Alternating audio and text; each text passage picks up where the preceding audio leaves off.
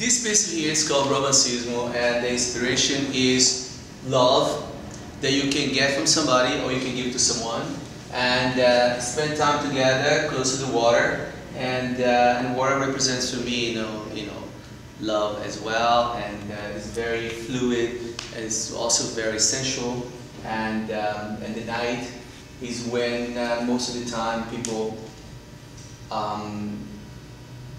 bring up their light, that inner light, and